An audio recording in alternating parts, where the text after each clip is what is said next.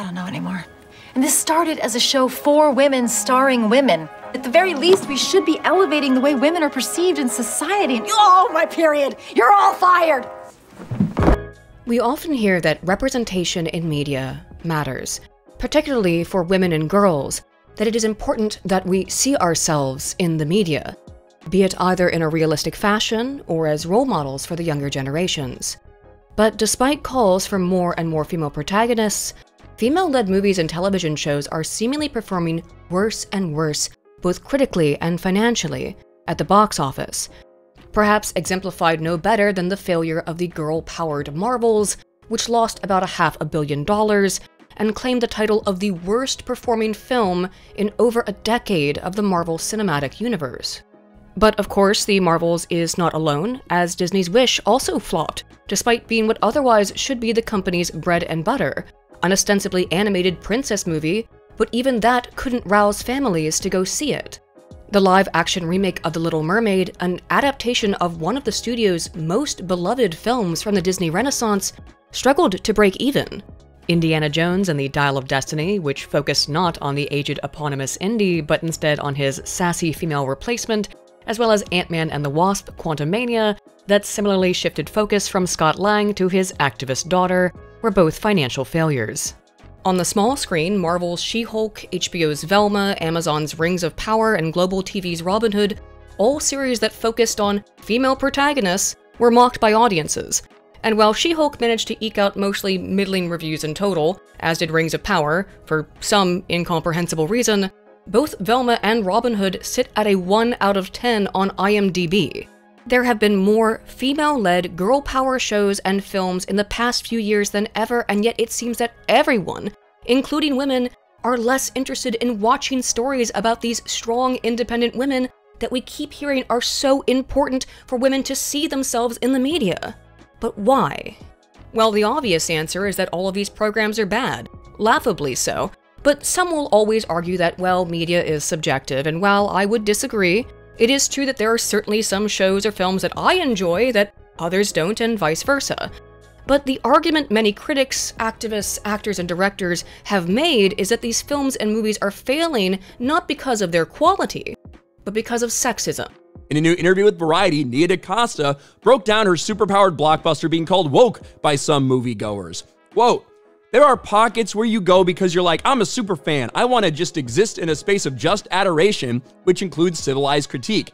Then there are pockets that are really virulent and violent and racist and sexist and homophobic and all those awful things." Please put out all the buzzwords. Now, of course, these same groups of people have often frequently said that changes to pop culture media to include more strong women and diverse casts and progressive stories are simply not made for the previous core audience of white men, and thus said white men just shouldn't watch them. I do not need a 40-year-old white dude to tell me what didn't work for him about A Wrinkle in Time. It wasn't made for him. Which, well then, regardless of quality, would alone explain the drop in the box office and in the viewership. You told white men not to watch it, so they didn't. To me, though, none of that stands up to scrutiny prima facie because I grew up in the 90s and the 2000s with shows that I still watch over and over again to this day that featured strong female characters, from Buffy the Vampire Slayer to Stargate SG-1 to The X-Files to Alias to Star Trek Voyager, which I love despite it not being everyone's cup of Nebula siphoned coffee. There's coffee in that Nebula. And yet still stayed on the air for 7 seasons with a female driver behind the proverbial wheel of a starship. It doesn't seem to me that audiences, white males or otherwise, have always disliked female-led media. But here on this channel, I don't like to speculate about the objectivity of media analysis, no. Here we like to talk about cold, hard facts. About statistical analysis and data. Data? Look at this. Data. So today, we're going to do just that. We're going to look at the data to answer the question that seems to be plaguing a struggling Hollywood. Why are all of these female-led projects suddenly flopping? Is it because of sexual objectification that still somehow keeps women away from these projects? Is it because men just don't like seeing strong women in their TV shows and movies? Or is it, in fact, because the group that first and foremost does not like aggressive, mean, cruel, and often physically unattractive female protagonists in their media is in fact the very group that they are trying to pander to: women. Today, let's look at the data on how both women and men feel about the roles and appearances of female characters, as well as the actresses who portray them, both in terms of how they say they feel about representation and how they actually feel subconsciously, using data. Not feelings, not speculation, but science. Beginning by examining a common claim made about representation of women in media, that women don't just need to see other women, they need to see themselves, meaning no supermodels, but rather average-looking, perhaps overweight, even outright unattractive women in media in order to truly relate to that media, which we can do not just by asking them, but by examining neurological activation.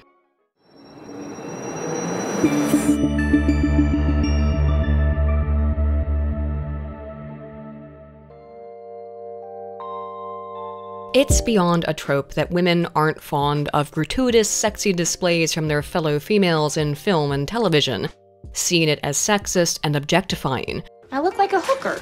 They're called sex workers, and they're heroes. Thank you for your service. But do women really dislike seeing attractive females who exist purely as eye candy in media because it somehow elicits feelings of personal self-doubt? Do women really prefer seeing strong, independent women in films and television? Are the claims that many make about objectification actually true as it applies to media? While we can, and will, look at plenty of survey data, I think it's best to actually start with some of the strongest evidence that women don't necessarily like the kinds of female representation in the media that they claim to like, which comes from Iacoboni, 2006. Dr. Iacoboni and his colleagues at the UCLA Abrahamson Lovelace Brain Mapping Center used fMRI brain imaging to examine brain activation while watching Super Bowl advertisements. While women said that they disliked the ads that featured the attractive, scantily clad women, their brains showed significantly more activation, indicating identification and empathy with the advertisement when watching the sexualized ads over the more neutral ones, such as the now long tradition of the "I'm going to Disney" adverts present in the Super Bowl, which have frequently been cited as crowd-pleasing favorites. You and the Pittsburgh Steelers just won the Super Bowl. What are you going to do next? I'm going to Disney World! These results seemingly indicate that what women say they want out of entertainment media is not what they actually enjoy. This is not unique to women, as Iacoboni found that, for example, when asked why they liked this Super Bowl FedEx ad, which features multiple instances of violence against both dinosaurs and people, next time, use FedEx. Respondents of both sexes said that they liked it because it was funny, yet fMRI data indicated a sharp increase in activation in the amygdala, which processes fear and threat. That is, while participants said that watching the caveman being crushed by the dinosaur was funny, their brains reacted to it as if it was something to be afraid of, although some cavemen are just built different. Similarly, while women often say they dislike seeing women in skimpy clothing because it is objectifying or sexist, their brains betray the fact that such imagery is simply more neurologically stimulating than non-sexualized advertisements. In short, what people say that they want to watch, because it is perhaps socially or politically in vogue, is not what their brains actually enjoy. This isn't new either. Women saying that they like things in media that they probably actually don't like has been pervasive for decades, and is a trend that we can examine by looking to a 2003 study from Bonnie Oppenheimer et al. And yes, the first author really is named Bonnie Oppenheimer, so close to Barbenheimer that I can't even have made it up if I had wanted to. Serendipity, I suppose. I'm moving like Oppenheimer. She dropped that ass on me from an egregious angle. They thought I was Stephen Wallace. Anyway, Oppenheimer et al. Selected 5 scenes of 5 different strong female television characters in order to understand audience perceptions of those women. Students at a public university and at a historically black college were exposed to a scene featuring one of these characters. One scene was of the eponymous Amy from Judging Amy, a female judge who dresses down male attorneys in front of the court after refusing to allow them to approach her bench. Another scene from JAG depicted Major Sarah Mackenzie being berated by a witness, but rather than respond verbally, her power is depicted only via visual storytelling, with the camera directly looking down on the witness and depicting Mackenzie in her full formal Marine uniform standing tall and proud. A scene from Dr. Becker showed Nurse Margaret giving assertive life advice to a fellow nurse while dressed in her own professional attire, complete with scrubs and stethoscope. In a scene from Touched by an Angel, Tess, the head of the Angels, gave firm instructions to the others on how to carry out their missions. Finally, another scene from Judging Amy featured a social worker, Maxine, who informs an unwed mother on proper motherly behavior while still speaking with authority. All of these scenes displayed women in various degrees of social power, some with visual representations of that power, such as a judge's robes, a military uniform, a nurse's scrubs, etc. But not all manifestations of power within these scenes are identical in their femininity nor authoritativeness. Also, the scholars had so many options of female characters from 90s TV shows to choose from, and somehow picked some of the most boring shows possible. Come on, Oppenheimer et al. Where's Sam Carter? Where's Dana Scully? What a letdown. Have you ever pulled out of a simulated bombing run in an F-16 at 8+ Gs? Yes. I'm an Air Force officer just like you are, Colonel. And just because my reproductive organs are on the inside instead of the outside, doesn't mean I can't handle whatever you can handle. If you have any doubt about my qualifications or credentials... You're a medical doctor. You teach at the academy. You did your undergraduate degree in physics. Einstein's twin paradox, a new interpretation. Dana Scully's senior thesis. Now that's a credential, rewriting Einstein. Anyway, participants were asked to rate each of these female characters on how aesthetically pleasing, pleasant, relatable, irritating, funny, likable, sexy, and strong they were. Both men and women viewed all of the characters portrayed as strong, but women viewed them as stronger than did men. There was no difference between the perceived femininity nor masculinity of these characters between male and female participants. All were seen as feminine. Women also reported liking the female characters more so than did men, and viewed them as more nice, although both sexes reported that the characters were fairly nice and fairly likable. Men and women also rated the characters as similarly relatable to each other. Unsurprisingly, men rated the characters as more sexy than did women, but as we can see here, that doesn't appear to have had any effect on whether or not women liked them or viewed them as strong. Neither sex rated the female characters as particularly either funny nor irritating. No! Women aren't funny! And perhaps the latter finding is particularly important because so many of the girl boss characters of 20 years later are seemingly intentionally irritating. So I'm an expert at controlling my anger because I do it infinitely more than you. When female characters aren't obnoxious, however, both men and women can like those characters. And although women may like them more and view them as stronger than do men, as was the case in this particular sample of shows from the 90s when men and women viewed those characters as more feminine than they were masculine, women and men could both find female characters in positions of power to be relatable, likable, and nice, despite also being strong and feminine. It's unlikely that 20 years has drastically changed everything about how people relate to and enjoy media characters inherently. Thus, the problem doesn't seem to lie in men who just hate strong female characters, and that's why box office sales for women-led films and women-led TV shows have been circling the drain. No, men seem perfectly as able to relate to women in positions of power as do women. The problem is that the characters are now more masculine than they are feminine. They're unlikable, they're not nice, and more than anything, they're irritating. And I would argue that the prevalence of those masculine, nasty, annoying women in media also has created an expectation that any woman in media will be similarly vile due to a new expectation from audiences that such a thing is the norm. That didn't seem to be the case in the 90s, as that era featured easily one of the most likable and professional female characters in television history, and with a great set of legs to boot. Of course, I'm referring to David Duchovny in Twin Peaks. But we don't just have to guess. Oh no, friends, we have data. Rock Gonzalez and Jonker 2020 exposed US college students to 2 short clips from a Danish television drama, Borgen, which centers around the character of Brigitte Nyberg, who becomes the first female prime minister of Denmark, something that has gone swimmingly for so many countries in real life.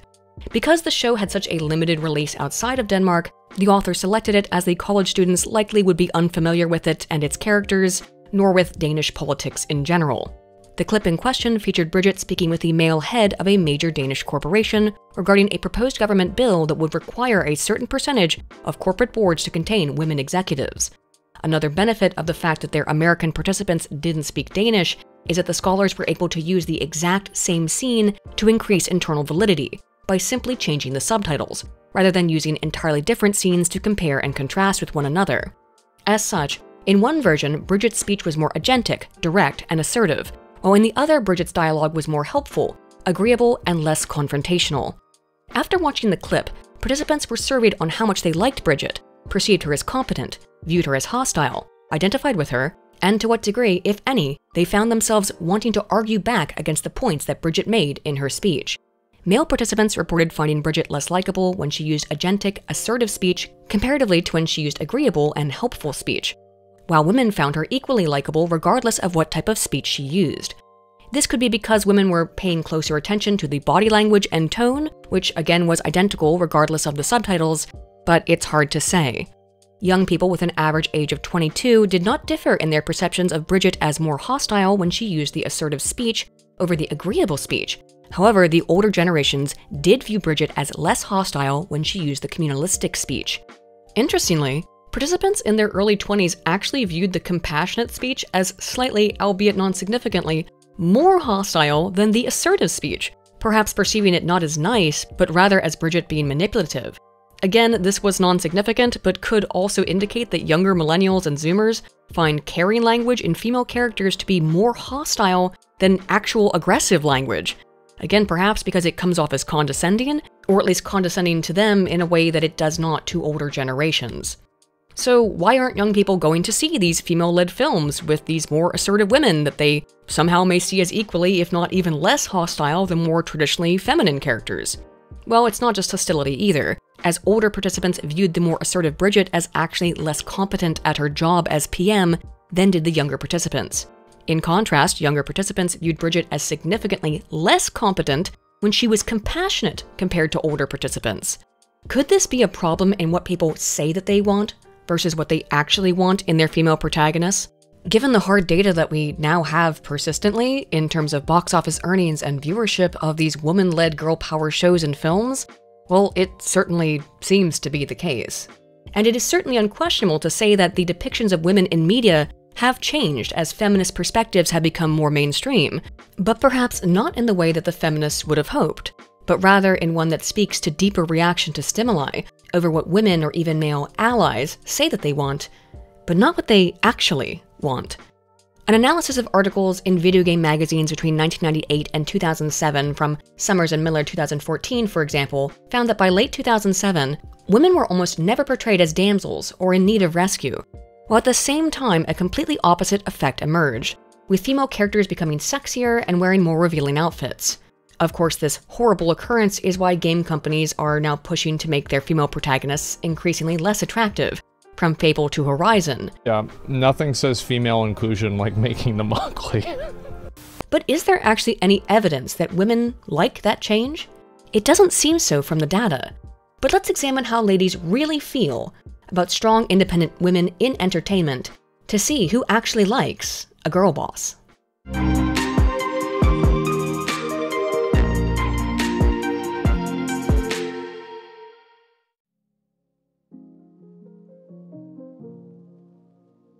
With fewer damsels in distress and more girl bosses that women so frequently say that they like seeing in media, how do women actually feel about strong, independent women in media? The results may surprise you. So for more information, let's look to Taylor and Setters, 2011, who examined perceptions of female characters as both aggressive and attractive on men and women's endorsements of feminine stereotypes in society as normative in a sample of American college students. Participants were exposed to one of 4 clips, with one featuring an attractive but aggressive female character, another featuring an aggressive but unattractive character, a third featuring a passive attractive character, and the final featuring a passive but unattractive character. The attractive aggressive clip was of Angelina Jolie in Tomb Raider, the unattractive aggressive clip was of Kathy Bates from Primary Colors, although I'm not sure why they didn't go with Misery or Dolores Claiborne, but whatever. The attractive passive clip was of Jolie in The Changeling, and the unattractive unaggressive clip was of Bates in Fried Green Tomatoes. I do want to make clear that while the point here was to use the same actress in different types of roles, they may not have been the best choices, as Jolie plays a heavily victimized, even tortured character in The Changeling, far removed from her role as Lara Croft, and not really comparable to the unhappy but not tormented character of Bates in Fried Green Tomatoes, nor Laura Croft comparable to the political leg breaker that Bates plays in Primary Colors. But it's what we've got to work with here. After watching the clips, participants were asked to what degree they saw the characters as good role models for women, and also rate the actress's physical appearance on a scale from 1 to 10. Additionally, subjects reacted to a gender role expectancy instrument that asked them what behaviors were important for both men and for women. For example, someone who believes that women should have more traditionally feminine behaviors would be more likely to report that it is important for women to make efforts to form emotional bonds with others in her social network, be emotionally available to her friends, spend time with family and friends, remember kindness and compassion as key aspects of feminine leadership, spend a significant amount of her time helping her classmates understand the course material if she does, and they do not, and be sympathetic and tender while doing community service. In contrast, someone who believes that women should have more traditionally masculine behaviors would be more likely to report that it is important for women to use social networking contacts to get ahead, give her female friends practical over emotional advice, do things on her own without the input of family and friends, abide by the motto, quote, "all's fair in love and war," or do anything it takes to climb a ladder in her chosen career. In other words, either promote synergy and well-being within the group, or to be a self-serving parasite. They found that in general, women were less accepting of stereotypically masculine behaviors or traits in female protagonists than were men, while also being more accepting of stereotypically feminine behaviors or traits in female protagonists as well compared to men.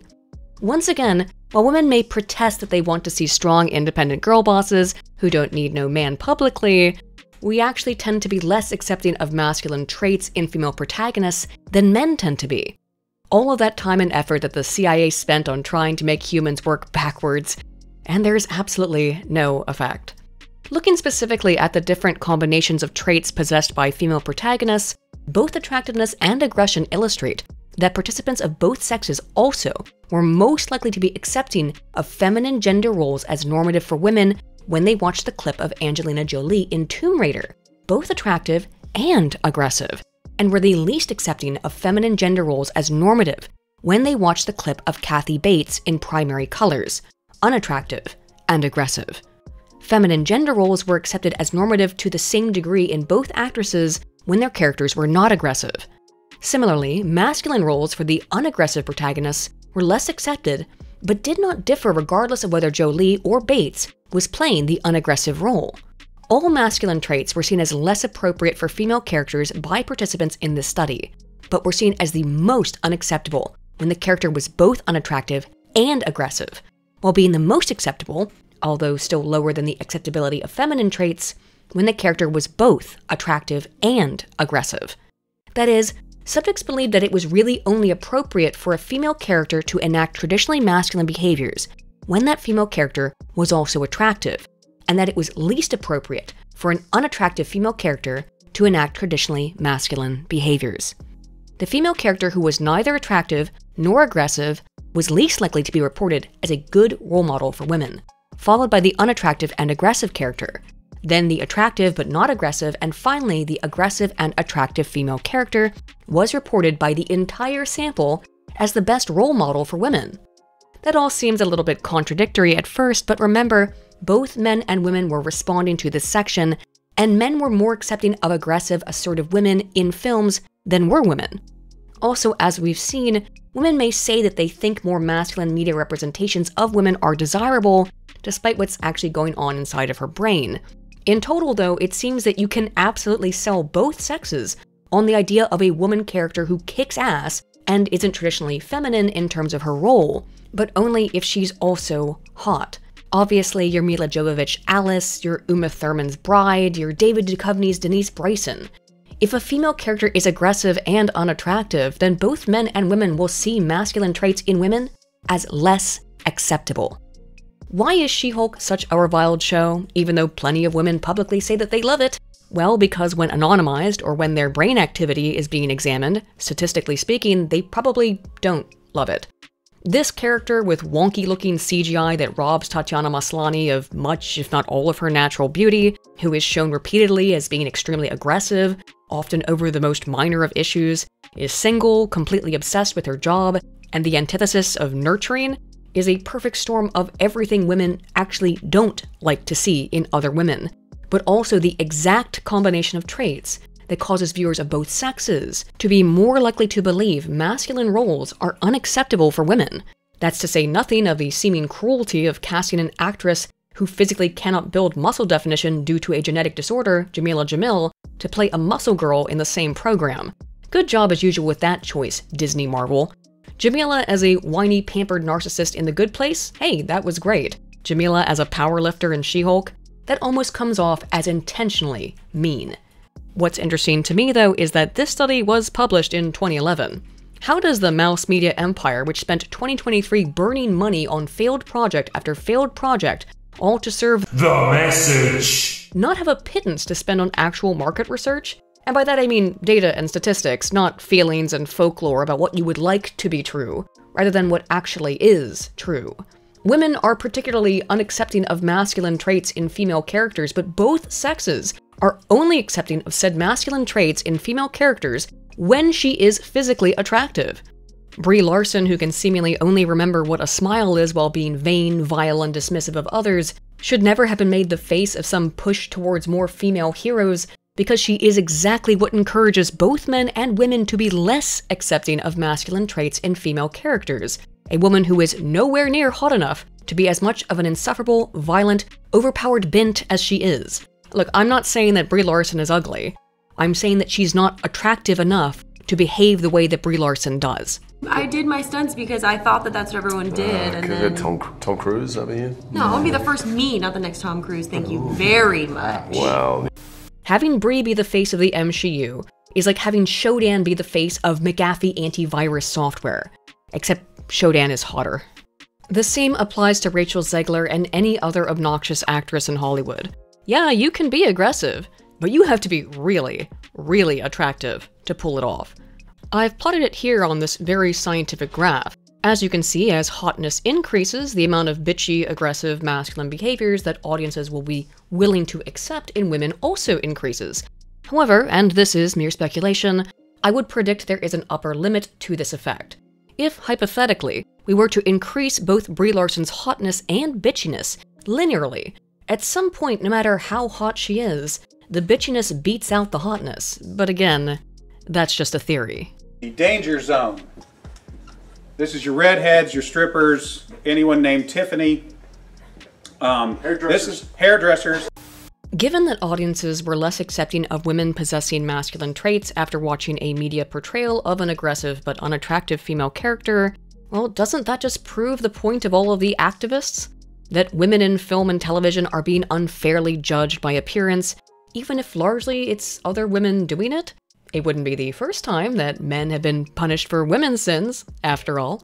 Now, of course, it seems that pushing aggressive, unattractive women makes everyone more likely to think that women should be feminine and not masculine, totally contradictory to the thing that the activists are trying to push, and thereby shooting themselves in the collective feet and shilling these characters, but maybe, if you just inundate the entire media landscape, then you can change human psychology, right? Well, how's that turning out?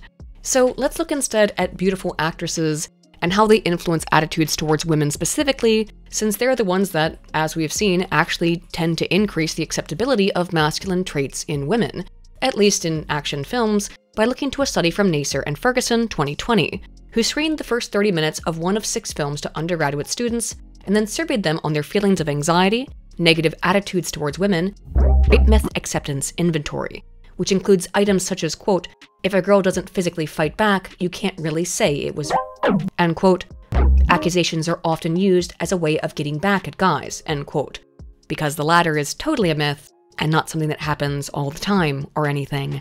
But I digress.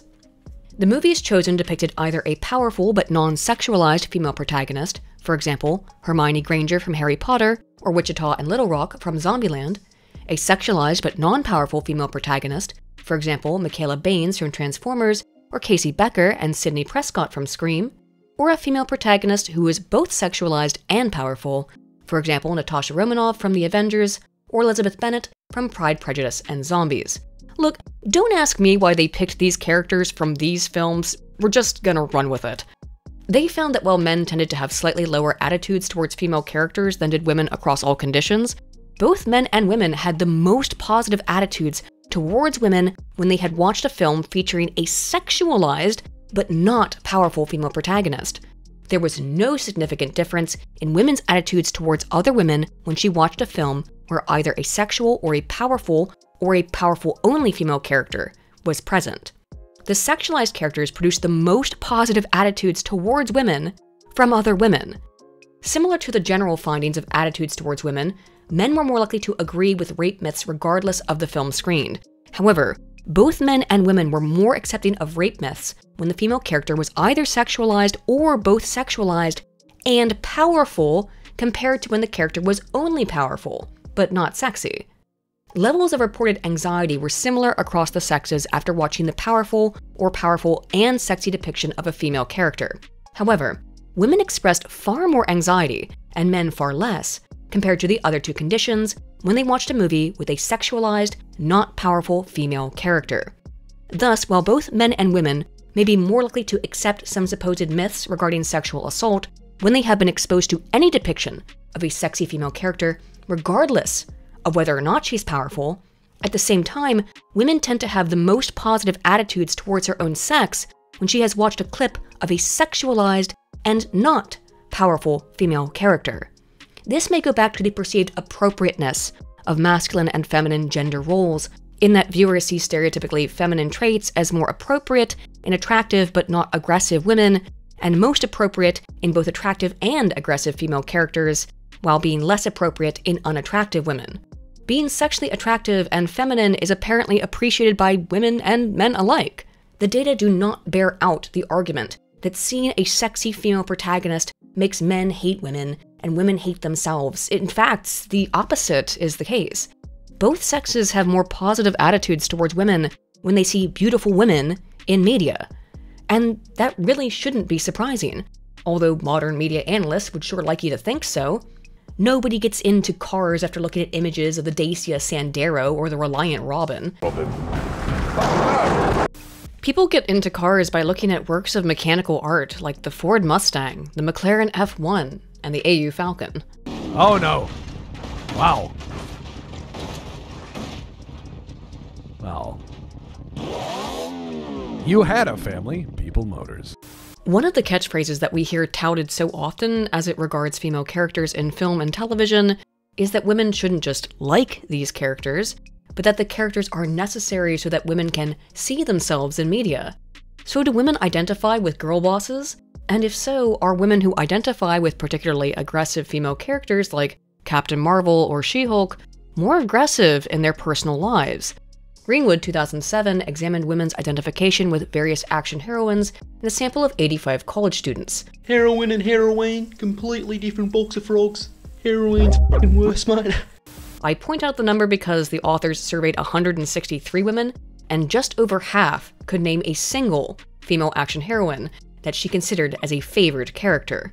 The most favored female action characters were Buffy the Vampire Slayer, Sydney from Alias, the Bride from Kill Bill, and various members of Charlie's Angels. But that was in 2007, and things have changed in the interim. Although I'm not sure if you were to go to a college campus today and ask 163 women who their favorite female superhero was, that a single would list Captain Marvel, let alone She-Hulk. But who knows, maybe Madam Web will change everything. Subjects were asked how often they watched media with female action heroes, how much they enjoyed these works, how much they wanted to be like their favorite female hero, how much they idealized that character, as well as how physically and emotionally aggressive the participant herself believed that she was, including her frequency of starting fights, gossiping, and losing her temper. So I'm an expert at controlling my anger because I do it infinitely more than you. Identifying with a female action hero was unrelated to actual aggression, intentions to aggress, or to engage in relational aggression, such as gossiping. This was not the case, though, for idealization. Women who idealized aggressive female protagonists were, in fact, more likely to report that she engaged in aggressive behaviors and aggressive intentions towards others. And although idealization was not related to increased reports of relational aggression was related to both aggressive behaviors and aggressive intentions. Women who identified with an aggressive female character were pretty normal, but women who idealized an aggressive female character were more likely to be aggressive themselves. Regression analysis, which allows us to understand how variables interact with one another to predict outcomes, found that idealization and identification did not remain statistically significant predictors of emotional aggression when genre affinity was taken into consideration. That is, women who like action content as a genre are not going to be more emotionally aggressive when they watch it, but instead, it seems that it's women who probably don't generally care so much for such fiction who may have more emotionally aggressive tendencies. Gee, I wonder who likes She-Hulk or the Marvels. I mean, besides no one. But of the few people who do, the women who identify as and idealize those characters, and would also be more aggressive because of that idealization, are women who actually typically do not care for superhero or action media. We certainly see that kind of aggression online with women who demand more of this stuff that probably deep down, they don't even really like. Actual aggressive behavior was predicted by idealization of an aggressive heroine, but only at the first step before adding identification into the model fit.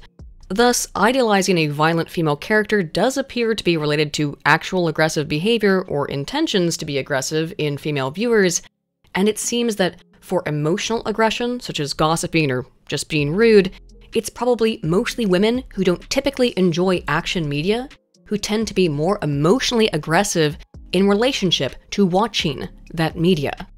Is it really any surprise, though, that women who idealize Brie Larson are more likely to be personally aggressive, both emotionally and even physically? Wow, what a shock. Here's a proposition for you. You're gonna give me your jacket, your helmet, and your motorcycle, and in return, I'm gonna let you keep your hand. While we've looked, so far, exclusively at masculine traits in female characters, what about the opposite? Feminine traits in male characters, and the audience's perceptions of those traits. If women seem to be perfectly fine, if not even preferential towards sexy feminine women in media, despite the constant virtue signaling that said representations hurt women's rights somehow, how does either sex feel about effeminate male characters? Enough about women's rights! It's time to talk about women's wrongs! Sanborn, Overby, and Poshita, 2020, examined the asymmetry between male characters with feminine traits and female characters with masculine traits across 3 studies. US adult participants were asked to rate how acceptable a series of characteristics were for either a man or a woman to possess, including occupations, with masculine being, for example, a lawyer or an engineer, and feminine being, for example, a dietitian or a nurse. Activities, with the masculine being, for example, shooting pool or fixing motorcycles, and feminine being, for example, doing gymnastics or baking cookies. Traits, with the masculine ones being a leader or strong, and the feminine traits being affectionate or well-mannered. And appearance characteristics, with the masculine being wearing swim trunks or muscle shirts, and the feminine being wearing perfume or having long nails. They found that there was significantly more intolerance of males possessing feminine traits than there was an intolerance of females possessing masculine traits, and that this was the case across both sexes of participants. On a basic level then, it seems that even if women don't really like girl boss bitches, far more people are turned off by male characters who engage in feminine activities or possess feminine traits than the reverse.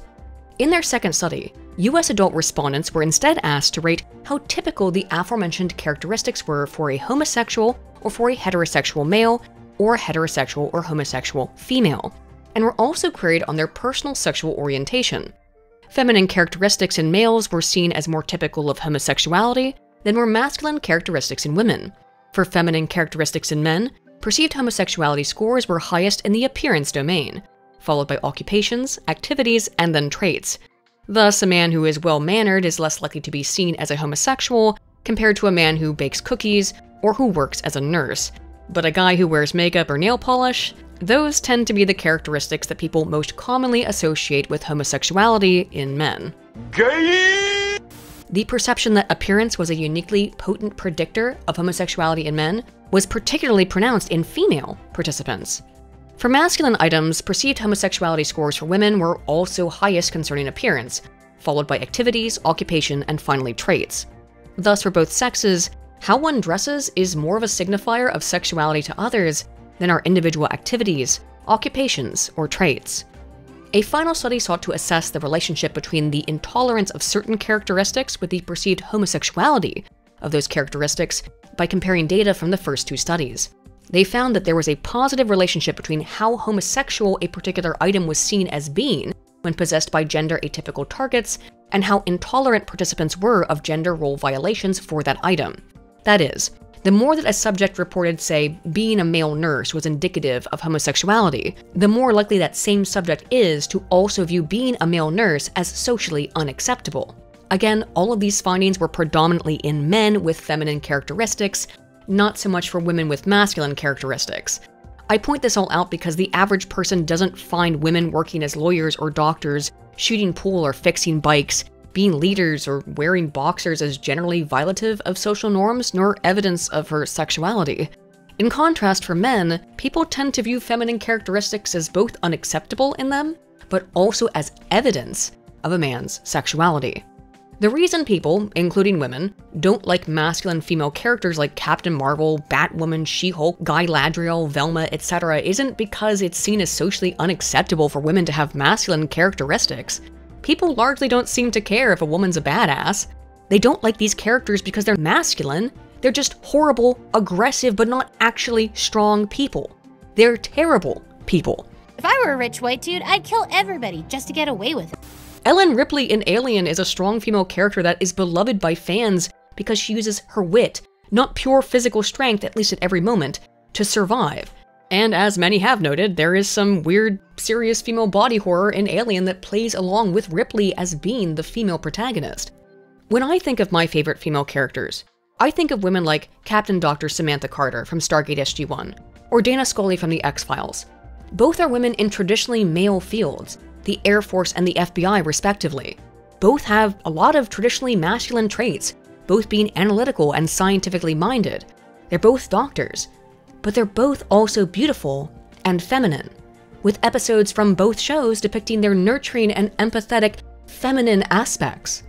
While perhaps it's my love of characters like Scully or Carter, which is why I'm more accepting of traditional gender roles based on the data that we've looked at today, those are 2 characters from the 90s, and I can't recall anyone having a problem with them the way they do with Captain Marvel, Rey Skywalker, or She-Hulk. The data are pretty clear here. People don't mind a woman with some masculine characteristics. They just don't like nasty, rude, mean, cruel bitches. Just how endemic were negative or stereotypical portrayals of women in film before the modern MCU, though? Did it really all break new ground? It broke new ground! Is all of this actually revolutionary, or is the flopping at the box office not so much because of the presence of powerful independent women in media, but rather because of the overall quality of the writing of these films and television programs? A thematic analysis of 165 female characters from 137 films conducted by Ezadeen, 2015, examined the portrayals of career women, particularly in careers that are typically male-dominated, such as business or science and media.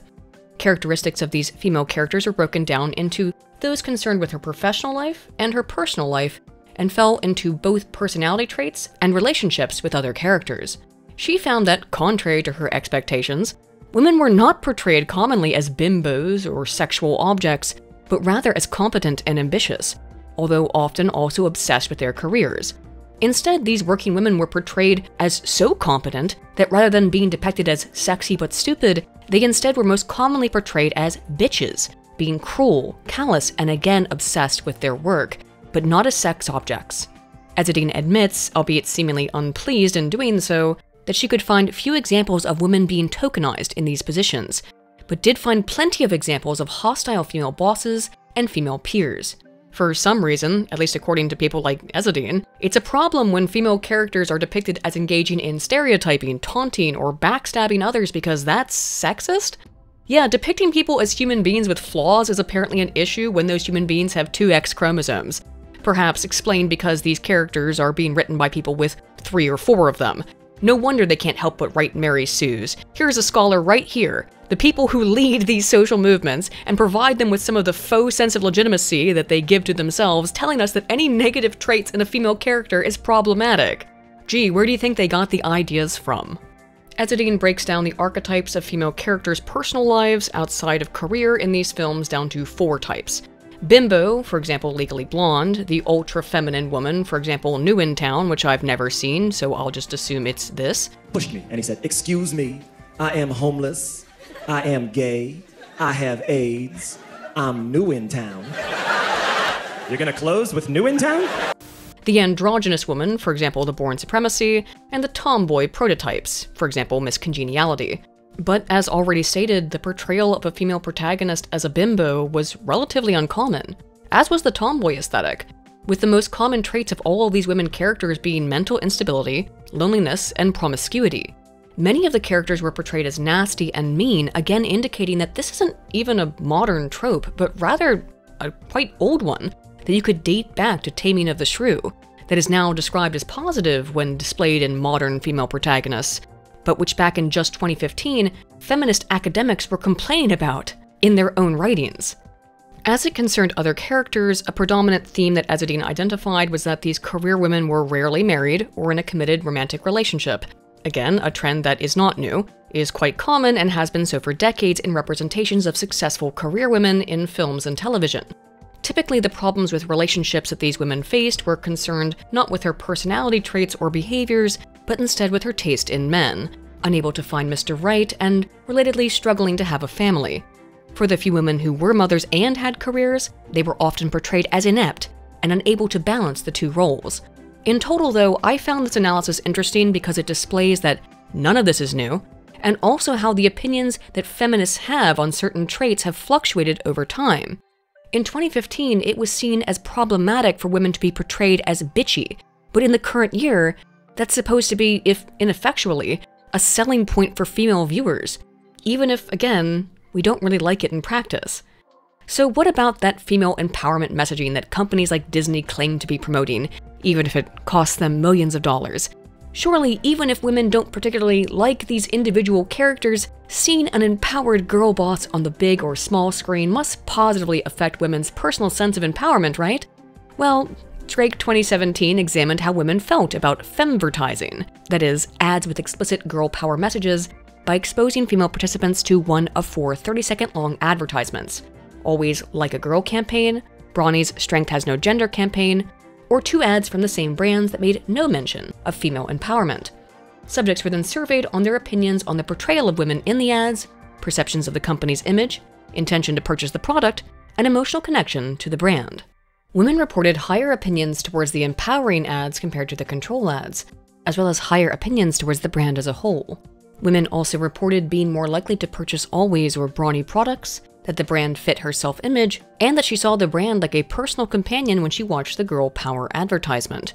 Further, women said that the femvertisements more accurately portrayed women, suggested that women make more important decisions, and show women how they really are, as well as said that the ads were less suggestive that women can't do important things, that women's place was in the home, or to find the portrayal of women as offensive. Participants also agreed that the empowerment ads were in fact more empowering. Somewhat curiously, however, neither ad type produced a significant effect in women's belief that the portrayal of women in advertising was changing for the better, which I find particularly interesting because that result seems to imply that even when companies put out messaging that very explicitly promotes women's empowerment, women don't seem to believe that any progress in their empowerment is being made. Disregard that, Frank. It's a bunch of liberal bullshit. That would imply that no amount of girl power messaging, no matter how over the top and overt, actually makes women think that progress in women's empowerment is happening. Once again, it seems that while women may say that they like these messages, they don't see them as actually being indicative of any positive change in society, but rather, perhaps, as little more than pandering, because it is pandering. Potentially relatedly, respondents were also more likely to report that she was more sensitive to the portrayal of women than she used to be in response to the empowerment ad, which could indicate that all these ads do is make women pay more attention to the fact that the media is about women's empowerment, even though it doesn't make them think that women are actually being empowered. It also doesn't seem as if it's just more representation of strong women in the workforce that has become increasingly common. It also seems, specifically, that women have become portrayed as more and more violent in entertainment over time, as we can see in an analysis from Ghaznavi, Grasso, and Taylor 2017, who compared gender stereotypes, sexualization, and aggression of female characters between Hollywood and Bollywood films between 2004 and 2013 by analyzing representations of men and women in the promotional materials of the top 10 grossing films from both industries each year. Realism of characters was broken down into realistic, partially realistic, and unrealistic based on whether the main female characters portrayed lacked human qualities. Partially real characters were those that were human but engaged in unrealistic behavior. For example, the role that a female main character played in relationship to main male characters, be it romantic or otherwise, and the amount of screen time of the female characters were also assessed. Independent coders rated the female protagonist on her attractiveness as well as body type. Attire was broken down into 4 types: demure, which described fully clothed, non-sexualized clothing; suggestive, which described somewhat revealing clothing; partially clad; and fully nude. Sexual activities of the characters were also noted, including having sex, kissing, engaging in sexual talk, or being the object of another character's lust. 2 types of aggression were assessed: relational or indirect aggression, and physical aggression. Relational aggression includes behaviors such as social exclusion, malicious humor, yelling, or insults. Yes, we know. We know everything. Thanks. And you know nothing. It's a shame you're not a woman anymore. She'd have understood.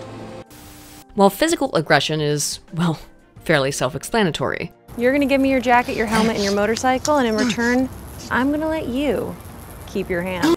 They found that time was significantly related to the realism of character depictions only in US promotional material, with female characters becoming increasingly more fantastic and less grounded over time.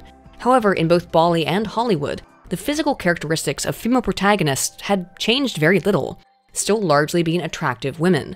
Hindi female characters were more likely to be portrayed in sexually suggestive poses and with mostly sexually suggestive attire, while US female characters were depicted in a wider variety of costumes, ranging from demure to fully nude, but with fewer characters overall in the US material having at least one major part of her body exposed compared to the Hindi material. Female protagonists were more likely to be involved with male characters romantically in Hindi films than in American ones, and over time, fewer female characters appeared in promotional material for romantic films in the American market, while becoming more common in fantasy and sci-fi films, bizarrely erasing women from the genre of film that women actually tend to prefer. Women were more likely to be featured in posters for Hollywood films than in Bollywood films, and over time the amount of screen time that female characters received in trailers increased significantly, but only in US cinema. Female protagonists were about as equally aggressive in material from both backgrounds, and the scholars found an increase in aggressive, attractive women in film over time, but particularly so in the Hindi sample. That is, over time, female protagonists have become more aggressive and less romantic, particularly in Western cinema, but the same trend is happening overseas as well. Despite this increasing propensity for strong, aggressive female protagonists, we've seen time and time again that while sure, women report that they like this stuff in media at face value, when you dig even a little bit deeper, they don't seem to actually think that it's doing anything societally. And instead, all these messages seem to do is make women pay more attention to women's portrayal in the media. For me, those results beg the same question we've come across over and over. Are women just saying that they like this messaging because it's politically correct? Because that's how women think they're supposed to answer these kinds of questions? Women say that these ads and films and shows intended to empower them are empowering and hence like the messaging and the brands that create them. But are these messages actually empowering? And it appears that's going to be a no-go as well, as we can see in a study from Courtdebout, Dalsin, and Harrison 2022, who examined the effects of empowerment-themed advertisements on American women's speed of processing words related to objectification or empowerment. Now, I'm not a big fan of the implicit associations test. I've talked about it a lot, and I'm not a fan here either, which is essentially what was used in this experiment, as it is often applied to things like racism or sexism, because all these kinds of tests measure is, as I said, speed of processing. Just because you react faster to the face of someone of your same race does not make you a racist, and instead, anyone being serious about the implicit associations test would admit it's probably just because if you're white, there's a pretty good chance that your parents are also white.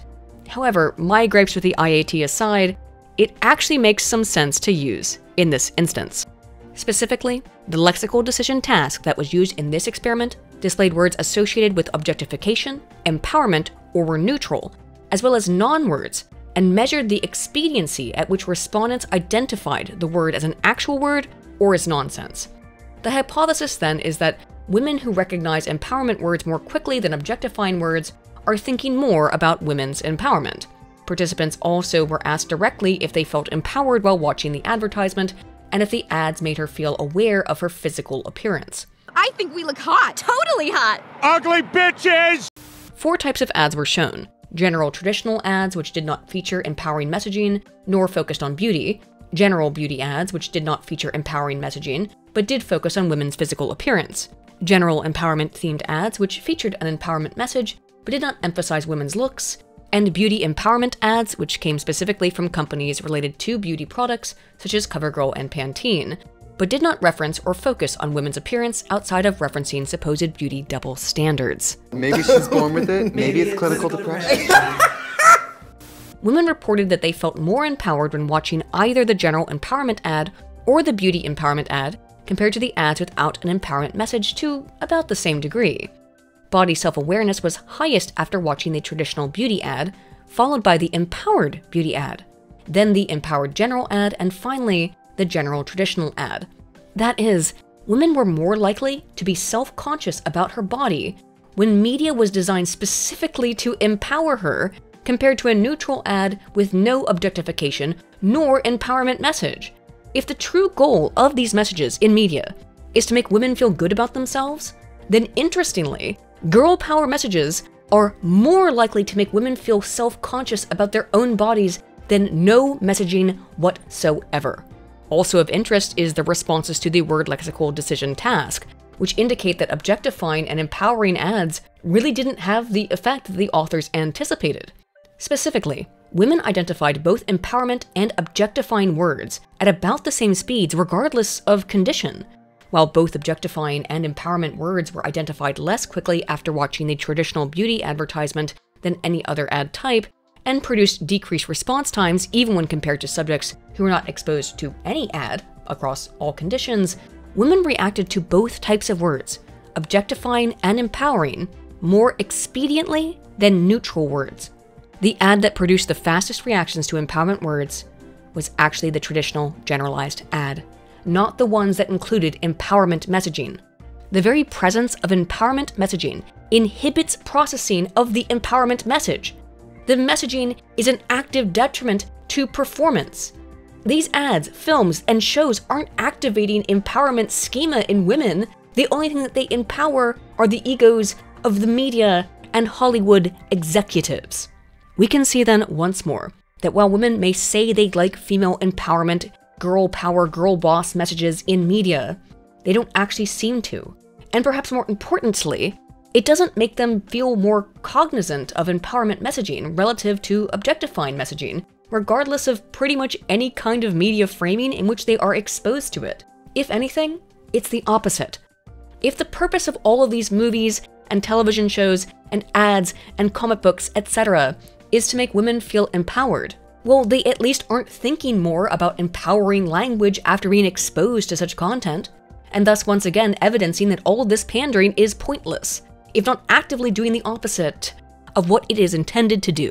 So if no one, including women, seem to be particularly fond of rude, obnoxious, masculine girl bosses, even if we often enjoy a strong, attractive woman in action media, why is the other catchphrase we so commonly hear not just that women need to see themselves in these movies that do anything but entertain them, but also that the only people who dislike these movies and shows and comics are just misogynists?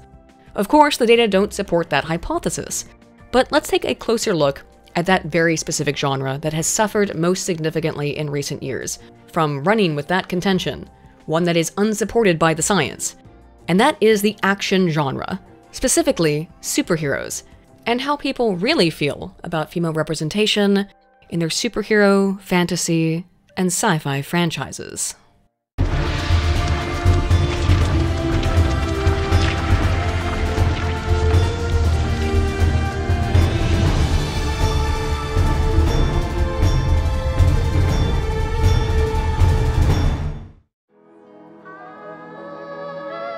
internet is frequently blamed as the ultimate source of all anti-female protagonist misogyny, responsible for the failures of women-led productions like The Marvels, She-Hulk, Velma, Rings of Power, etc.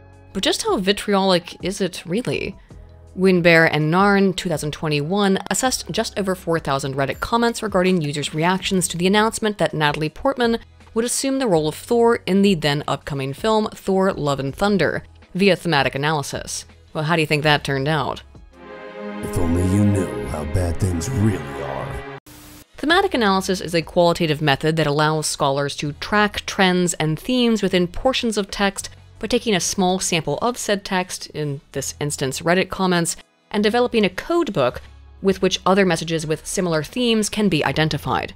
While it might sound like a bunch of commie gobbledygook, and while I do obviously prefer quantitative methods, thematic analysis is still useful for isolating sentiments in large samples of messages due to the streamlining and operationalizing that codebook provides for use in data analysis software.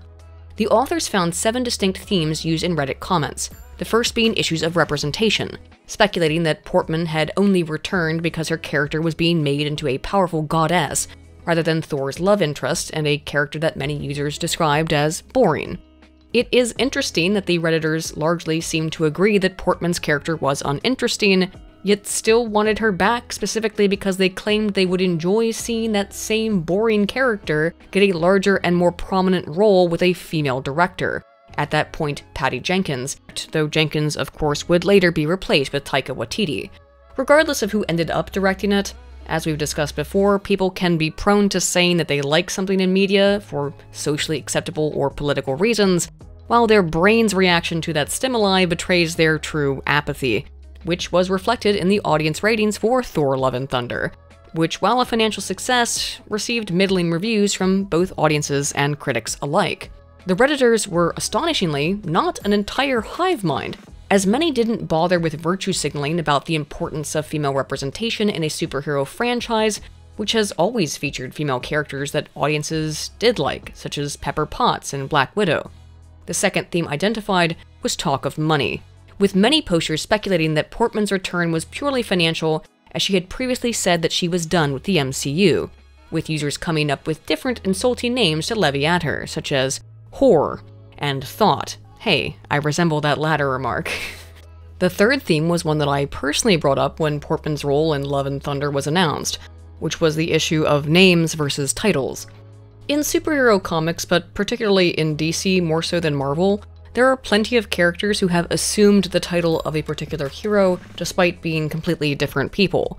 For example, Green Lantern is a title that many individuals have held over the years, both alien and representatives of Earth's cosmic zip code 2813, because the Green Lantern Corps is a galaxy-spanning loose organization of space police with a diverse cast of aliens, elevated animals, and black people. For Hal Jordan or Jon Stewart or Kyle Rayner to call themselves Green Lantern is little different than someone identifying themselves as this. FBI, open up! In contrast, Thor is not a title, it's the guy's name. Technically, any native-born American over the age of 35 can become president of the nation, but president is a title.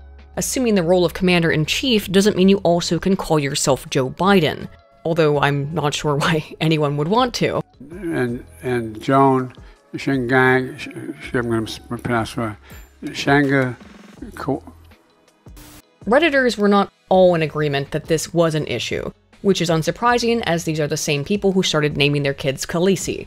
Some argued that Portman's character should have a different title, such as Goddess of Thunder, others that making her a copy of Thor but female was itself devaluing to women, and still others took umbrage with what they described as appropriation or degradation of Norse mythology and pagan beliefs. Although, I mean, that ship had kind of already sailed. Look, I liked Idris Elba as Heimdall, but if you want to be accurate to Norse mythology, it's kind of a weird casting choice for a figure described as the whitest of all of the gods.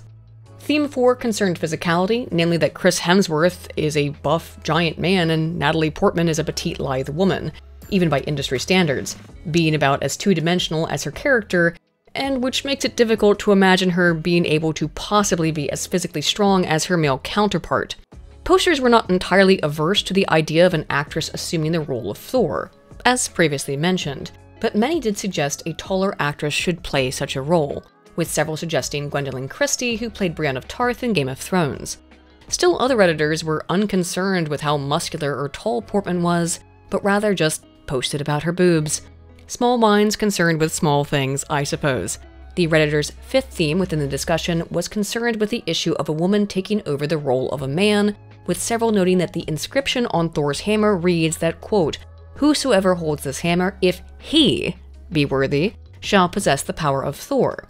And others besides Thor himself have been able to use the hammer in the past, yet that still has never made any of those characters become Thor himself. Again, that's his name, it's not a title. It's not that fans are averse to someone else using Thor's hammer or having a similar weapon, as several users mentioned Beta Ray Bill, an alien horseman who was able to lift the hammer himself.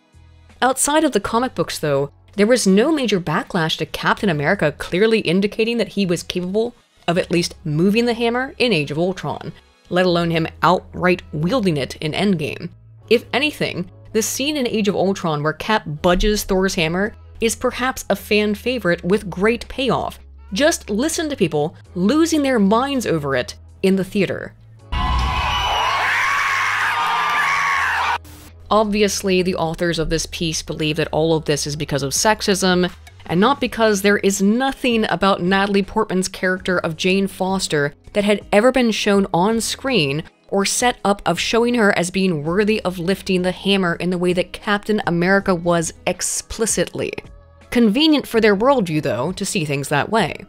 Commenters also felt that the inclusion of Portman as the new Thor was part of what was seemingly an ongoing trend in Marvel films of replacing or even outright denigrating their male characters, something that would only continue to be confirmed, given that Thor's character arc in Endgame largely revolved around him becoming an overweight, lazy drunk, and thus anticipated more of the same from Love and Thunder.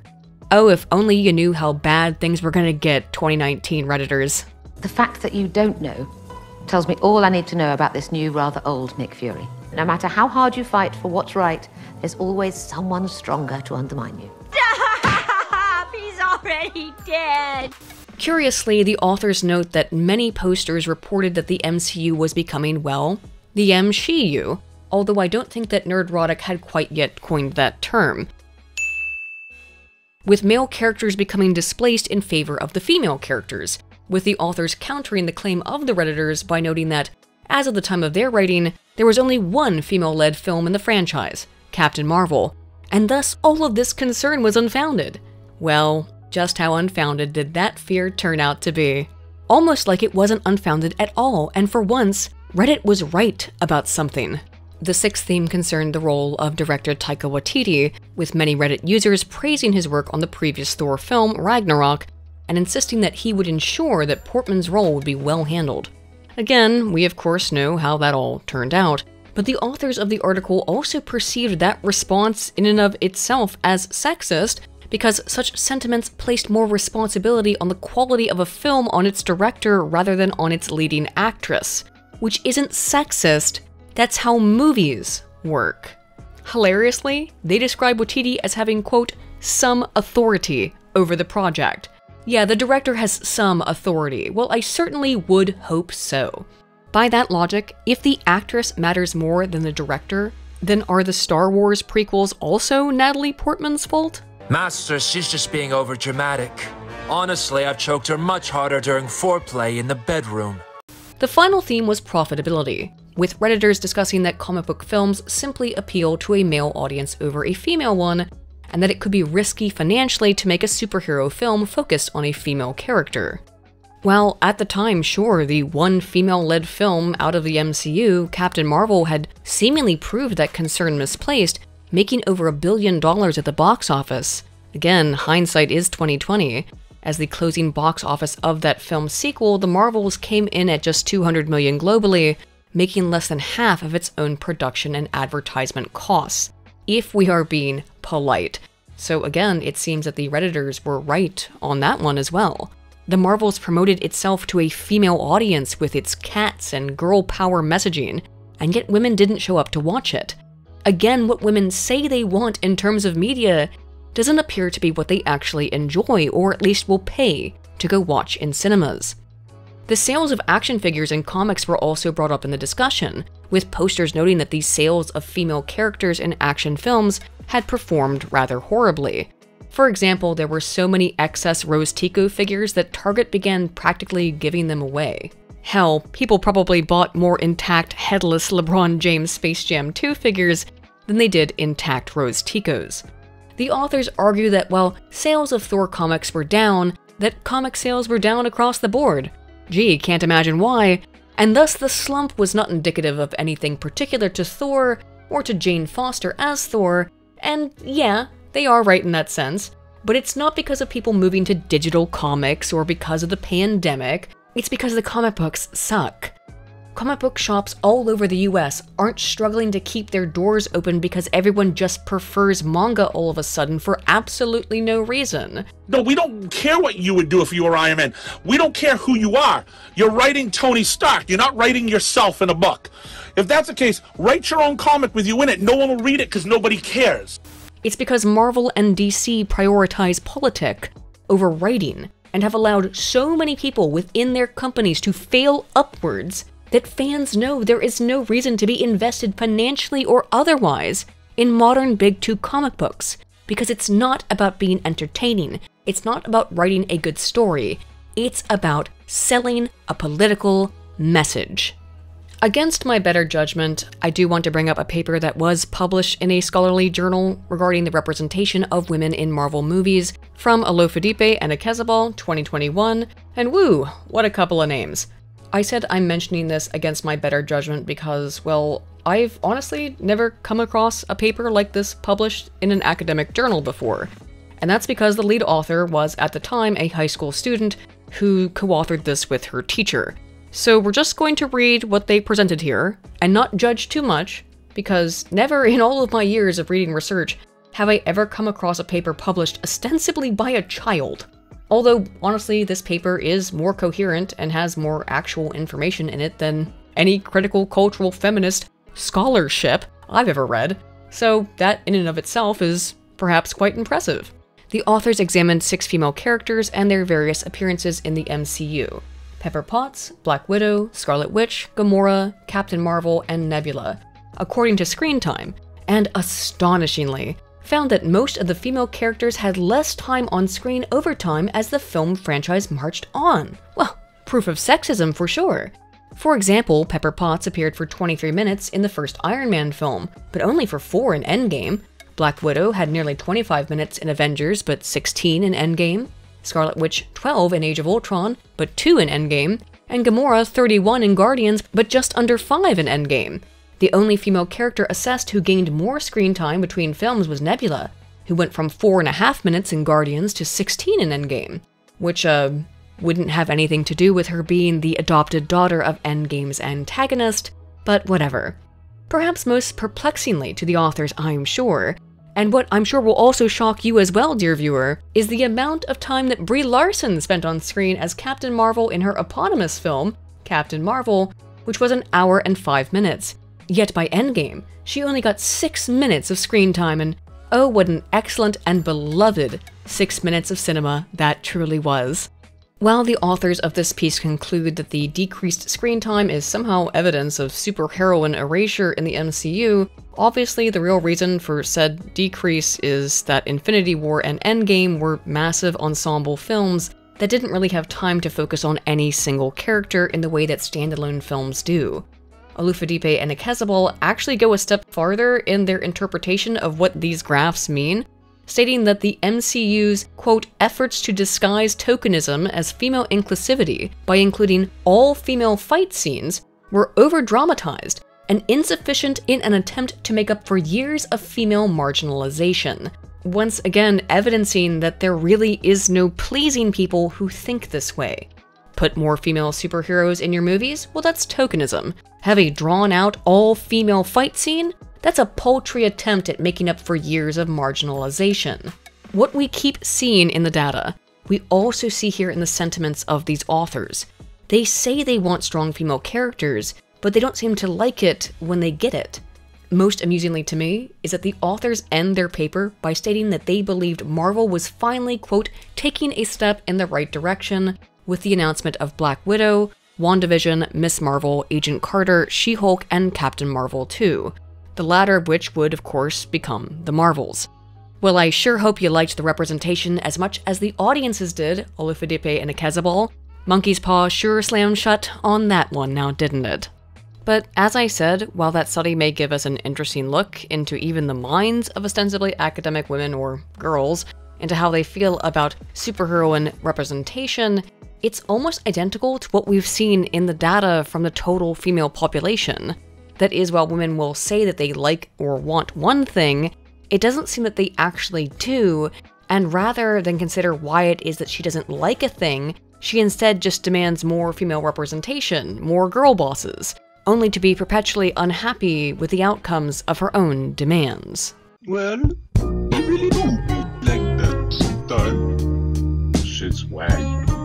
Continuing our look specifically into superheroes, as that does tend to be the focus of much of the girl boss media in the last couple of years, Shuai 2023 examined female audiences' perceptions of these characters in film in a sample of British and Chinese women. Shuai found that British women and all but 2 Chinese women liked Wonder Woman, and a majority either disliked Catwoman or had not seen the film. Don't ask me why they used Catwoman, which is widely regarded as one of the worst films ever made, and not instead Captain Marvel, which, whatever you think of Brie Larson, was a box office hit and contemporary with Wonder Woman.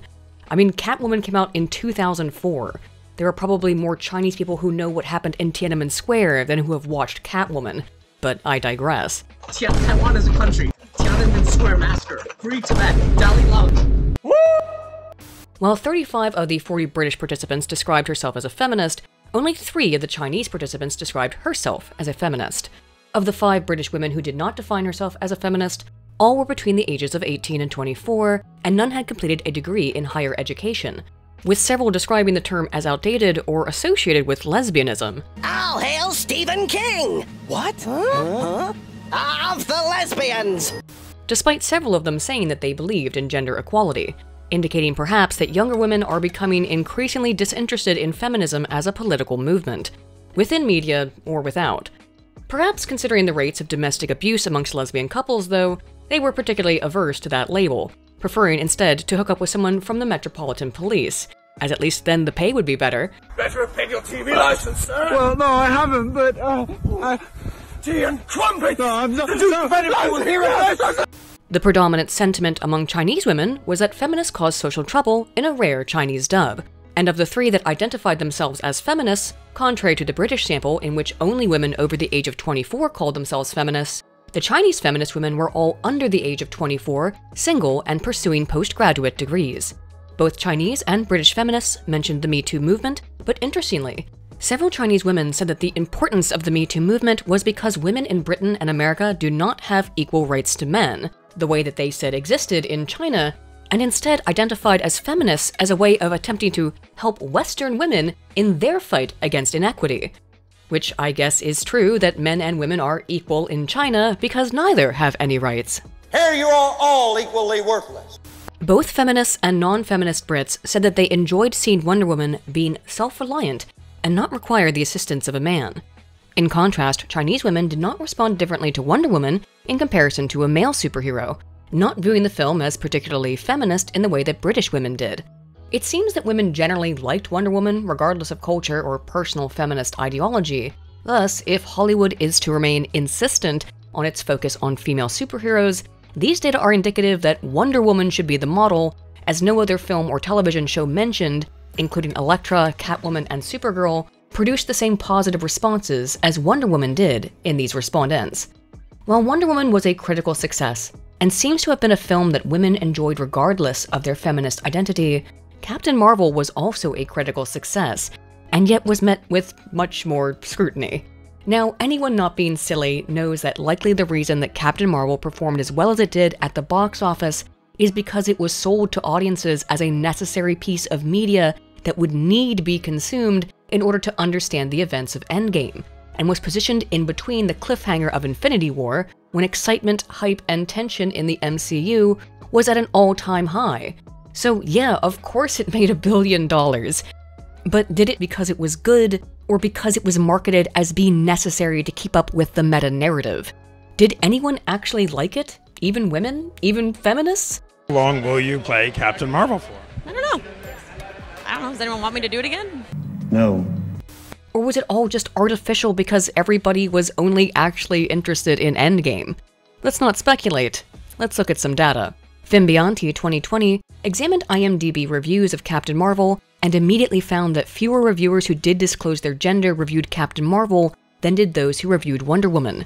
19% women reviewing Captain Marvel versus 24.4% women who reviewed Wonder Woman. This alone is a telling finding because it illustrates just how few women are interested in these films with female protagonists when those films are in the action or superhero genre in the first place. However, because this is a piece of feminist scholarship, she spends much of the rest of her article just being mad that users didn't like Captain Marvel as much as they liked Wonder Woman. Rather hilariously, she cites Wonder Woman creator William Moulton Marston as an apex feminist, without seemingly any awareness that Marston was most likely not so much a feminist, but rather a fetishist who either wanted to tie women up or wanted a strong muscle woman to tie him up and bully him. To this day, the debate wages on about which side of the BDSM anti-wife equation that Marston was actually on. But go off, Fimbianti, and tell me about how empowering this scene is. Except in typical feminist scholarship fashion, she goes on to just complain about how Wonder Woman is subject to the male gaze. Look what the homosexuals have done to me. You can't just calm that out and reset it? Only to then go on to lament how reviews of Captain Marvel included users describing Brie Larson as, quote, a very unlikable person because, quote, she hates men and just wanted to spout feminist hate. Well, I don't know what would have given any audience members that impression. Am I saying that I hate white dudes? No, I'm not. The rest of the article is mostly just rambling that I won't continue to waste any of your time on, dear viewer. We've wasted enough today already. But the important part is that even women left more reviews on Wonder Woman than they did on Captain Marvel, once again evidencing that no matter what they say on social media, nor even in academic articles, women were more interested in a less political movie starring a beautiful and feminine, if physically strong heroine like Wonder Woman, more than a film with a violent, masculine, and unlikable heroine like Captain Marvel, played by a really unlikable actress. Another film that gained wide criticism for its depiction of a strong female protagonist was Disney's live-action remake of Mulan, in which the previously normal human woman was bestowed with inhuman magical powers, combat prowess, and the secret knowledge of moral relativism as it concerns the treatment of Uyghur Muslims, and the reaction to which was studied by Pratiwi and Premasita 2022 using a sample of 204 tweets posted between the 7th and the 27th of September 2020. A total of 19 responses celebrated the movie for its representation of women's empowerment and believed that the film taught women to, quote, be able to live in their power. 8 respondents appreciated the empowerment messaging, but believed that said messaging was too forced.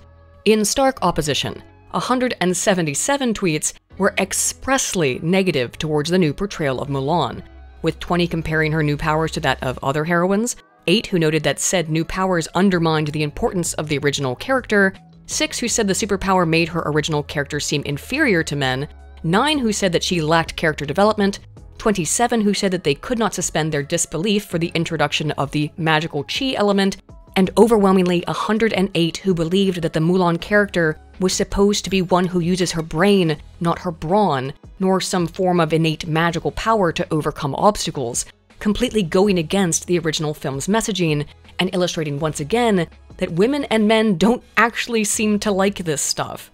We constantly hear that these films are good for women in some way though, so regardless of whether or not women actually like them, is female representation in superhero media in any way positive for women viewers? Single Sumter and Jansen 2020 exposed Dutch adolescents between the ages of 16 and 18 to an episode of Supergirl wherein she either used physical strength or charisma to produce a pro-social outcome, stopping a villain from achieving whatever their evil machinations may be. Subjects' English language proficiency, as the episode was played in English, experience with superhero content, intentions to behave pro-socially and compassionately in the future, intentions to defend others in social situations in the future, feelings of general hostility and aggravation, as well as identification with the Supergirl character were all measured. After watching the episode, men were more likely to express pro-sociality and defending behaviors, while there was no effect on women's pro-sociality and defending intuitions in either condition. However, in the violent condition, where Supergirl used violence to resolve a conflict, men reported particularly elevated pro-social intentions. Again, there was no effect on women as it concerned pro-sociality in either violent or non-violent condition. Men were seemingly inspired in either condition, but women by neither. There was no effect of exposure to either the violent nor the non-violent Supergirl episode on feelings of hostility in either sex. Finally, identification with the character was unrelated to any of the variables assessed, meaning that women were totally unaffected by a violent or non-violent female character as it influenced her own intentions towards benevolence, and identification with that female character also played no role in men's increased pro-sociality and defense motivations, which they experienced as a result of watching Supergirl being violent or being diplomatic to solve problems. That is, women don't really seem to be at all influenced by the actions of female superheroes as it concerns engaging in good actions by her own volition, while men may be more likely to at least intend to behave in a pro-social manner towards others and defend others after having seen any representation of a female hero, be she violent or non-violent. Further, I find it important to note the lack of relevance that character identification played here. It didn't matter if the woman saw herself in Supergirl or not. There was no effect of that character's actions that influenced women's own intentions to be pro-social or defensive of the weak. So no, it doesn't seem that these films or shows do anything at all for women, besides keep Brie Larson away from working as a barista and spitting in your coffee out of pure spite because you're, well, a 40-year-old white dude. To round out this discussion, I want to briefly mention a study from Pinnell and Ben Morowitz 2015, because frankly, I think Dr. Ben Morowitz is a hack fraud, and every single time I come across a study from her, I am met with a new litany of seemingly either intentional methodological errors made with the express purpose of proving some feminist point, or a misrepresentation of her own data in her abstracts as to inaccurately portray what she really found, going all the way back to her doctoral dissertation, and this is just another one of them. But let me begin by explaining the study and its findings. Female university students were exposed to a 13-minute montage of scenes taken from the Spider-Man or X-Men films. The authors do not specify which scenes were included in these montages, only that Spider-Man featured a female character, presumably Mary Jane, as a sexualized victim, and X-Men featured a character, I have no idea whom because this is a Ben Morowitz paper, but I presume probably Mystique, who was a sexualized heroine. A control group of women watched no montage, and all participants were surveyed regarding gender stereotyping, which includes questions such as, quote, a woman's children should come before her career, and, quote, women should share housework equally, as well as body self-esteem and self-objectification, which requires subjects to rate different body attributes in order of importance to her own personal self-concept. About 20% of women across all conditions said that action films were her favorite genre, and only 13% said that superhero films in particular were her favorite genre. Indicating at step one, as I keep saying, that these movies really aren't the kind of things that most women tend to enjoy. Viewing clips of the sexualized victim was related to less egalitarian beliefs about women's role in society, but there was no effect on gender stereotyping after watching the clips featuring the sexualized heroine. The effect of either condition was significant only when the alpha level was set at p equals 0.10, which is to say, not statistically significant, as statistical significance should always be set at p is less than 0.05. But they reported that as marginally significant anyway. Are you starting to see why I'm not so fond of this author? Participants did indicate lowered self-esteem when watching the sexualized heroine compared to the control group, but no such effect was present when participants viewed the sexualized victim compared to the control. To reiterate, viewers felt worse about their own bodies when watching a sexy, strong female heroine compared to when watching a sexy, weak female victim in a superhero film. There was no effect of either film on reports of the importance of appearance on personal self-concept. Subjects who watched either the sexy heroine or the sexy victim did not place greater emphasis on the importance of body competence, which includes notions such as physical strength and health, compared to the control. There was no significant difference in reported enjoyment nor entertainment between the two montages in women nor in men. It's also important to note that not only do we not have any clue what scenes were chosen for the stimulus here, but we also don't know how they were edited together.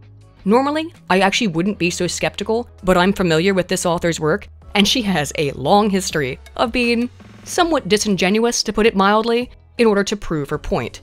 In her doctoral dissertation, for example, she compared player self-efficacy, that is, how much did a player believe that he or she was able to complete gameplay goals, based on the sexualization of the character that she was playing, using 2 levels from Tomb Raider, one of which featured Lara Croft's typical adventuring attire, and the other from after she had infiltrated a fancy dinner party and was wearing a cocktail dress. She found that female players said that they felt less efficacious when playing the more sexualized Lara, but Dr. Bem-Morowitz failed to ever mention that in said level, Lara isn't just wearing a cocktail dress, she's also taken off her heels and is wearing no shoes. Gee, Liz, do you think that maybe context appropriateness of the attire when doing acrobatics might have been just a little bit part of the reason why women felt that Lara wasn't dressed for the job? Who do you think she is? Bilbo Baggins? Similarly then, it's important to point out that whatever scenes were included in these montages inherently would not be fully representative of either character, but rather likely only the most sexualized scenes that also emphasize the character's strengths or weaknesses. But again, I can only guess about that because the authors conveniently didn't elaborate. In summation, well, if one were to just read the abstract of this article, they may believe that the findings indicated that women hated their bodies and became more sexist against women after watching a sexy female heroine or a female victim in a superhero film. But that's not what was actually displayed in the data. The only real effects that are of any interest are in opposition to how the authors attempt desperately to frame them. That is, while yes, viewers possessed fewer traditional gender role beliefs when they watched a montage of a sexualized female victim compared to a sexualized female heroine in a superhero film, the only condition that produced any other effect was a negative one for the sexy and strong heroine upon viewer self-esteem. Seeing a sexy female victim had no effect on self-esteem, positive nor negative. That is, a sexy heroine reduces self-esteem, while a sexy victim has no effect on self-esteem in superhero films on women. Those were the only 2 findings, and yet if one were to again just read the abstract, you would think that any representation of sexy women in superhero films was deleterious to women in some fashion. This is why I cannot stand the work of Dr. Elizabeth Bem-Morowitz. I wrote my dissertation to debunk her dissertation, and here I am years later, still coming across research from her that I am seemingly forced to debunk, both in methods and in presentation of her data. She is truly my nemesis, as cringy as it is to say. A righteous infliction of retribution manifested by an appropriate agent. Perhaps calling her my white whale is a bit more appropriate, in academia, of course. But with all of that in mind, let's discuss the implications of everything that we've looked at in this video, and come to a few conclusions.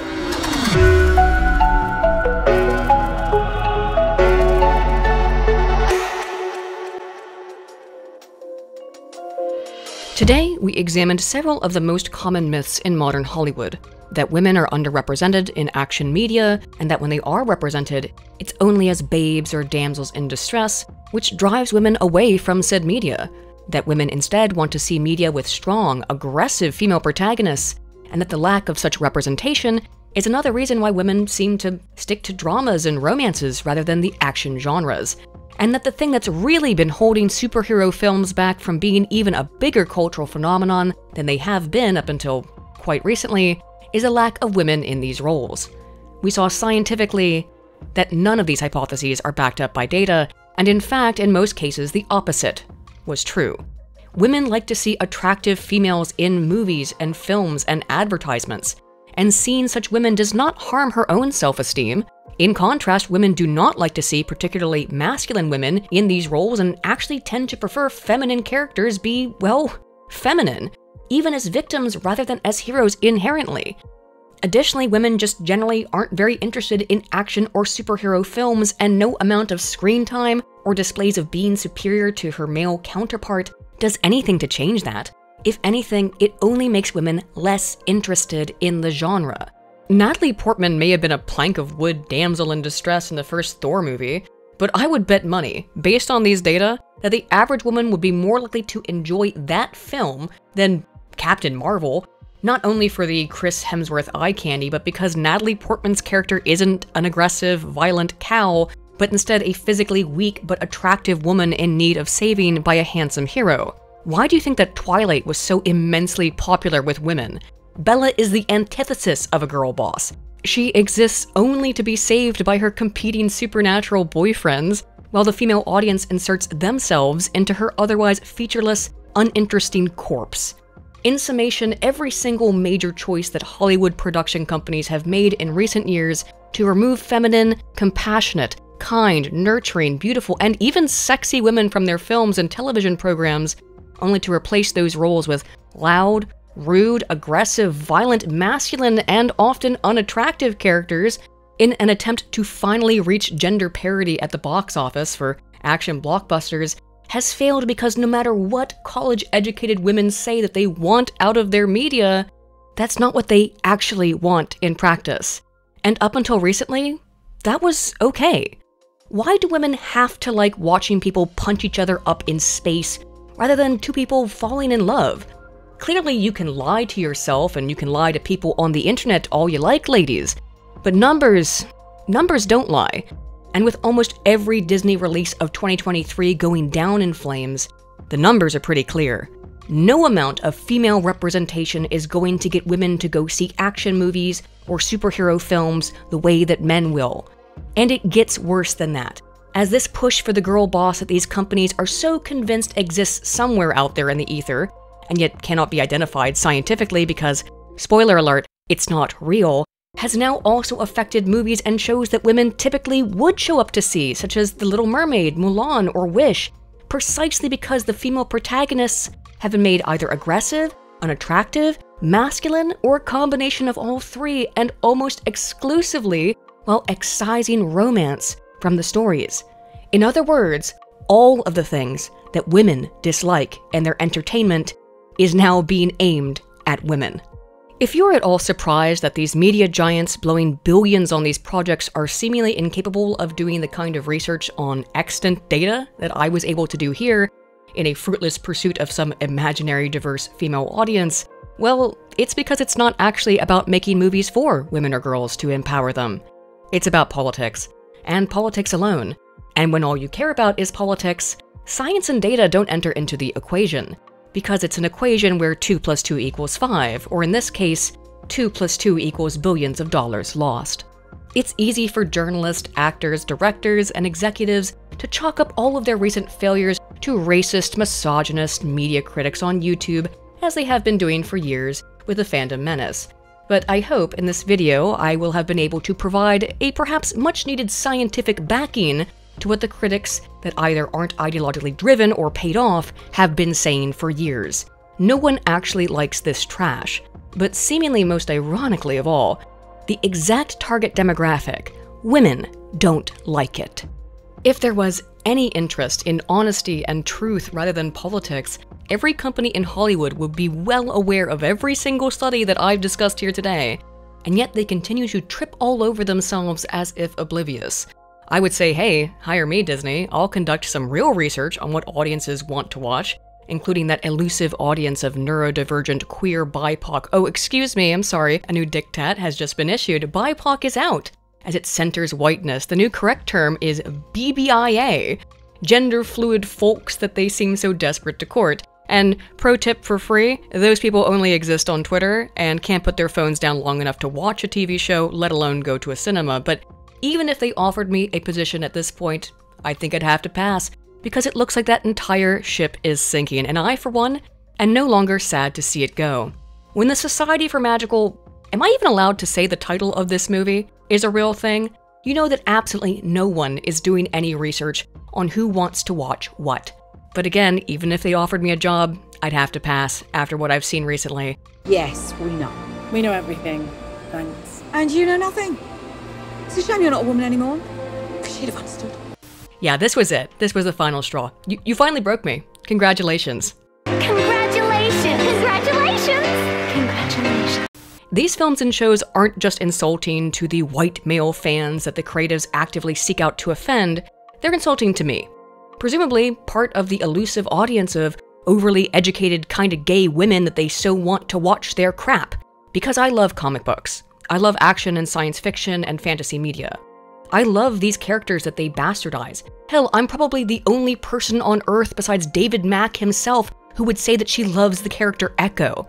And yet, despite being part of the target audience that they are so desperately seeking, none of this is made for me. And that's because it's not made for anyone. It's not about art, it's not about entertainment, it's about politics. Hey, what do you guys think? Do you think women actually don't like seeing hot female characters on the screen, or is it something that everyone, regardless of sex, can enjoy? Why is it that women don't appear to sincerely appreciate these aggressive female characters in media? Is it internalized misogyny? Or is it just because said characters are unappealing and kind of bitchy? Will putting more female characters into action in sci-fi media eventually get women to watch? Does anyone in Hollywood actually care about getting women involved in these hobbies? Or is it all really just politics?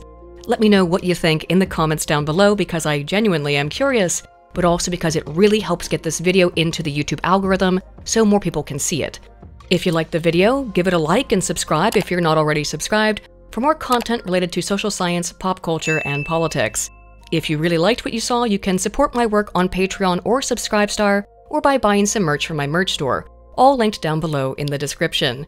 If you sign up for Patreon or Subscribestar, you'll get access to my Discord, where I screen all of these videos before they go live, so we can watch them together and just hang out and, you know, join our little social science community. You will also see your name listed at the end of every video, along with these fine folks here. If you want to see more from me, I do a weekly news and politics podcast with my co-host Spoon, aka the Aristocratic Utensil, every Wednesday at 8:30 p.m. GMT, 3:30 p.m. EST, as well as a Pathfinder role-playing game on Tuesdays at 9 p.m. GMT, 4 p.m. EST, both over on the Broken Crown channel.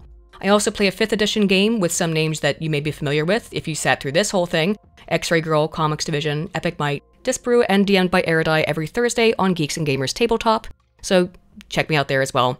Thank you all so much for watching, and as always, dear friends, Altana Volt. Yo, where the ladies at? Where the ladies at? With that X on your chest, come and save me fast. Yo, I'm just a mutant trying to find my way home. Ain't a man in utopia could do it alone. Man, I got hope for the future in the middle of a storm. Let the sirens ring, cause now it's time to get it on. Yo, ashes to ashes, dust to dust, like a cat in the shadows, cause I'm steady on the cusp. And I don't have to dazzle her with my Emma Frost bling. Ain't no manic pixie dream girl in here where I bring. These are superheroes. No girl would be a wallflower when the Brotherhood's trying to take your mind power.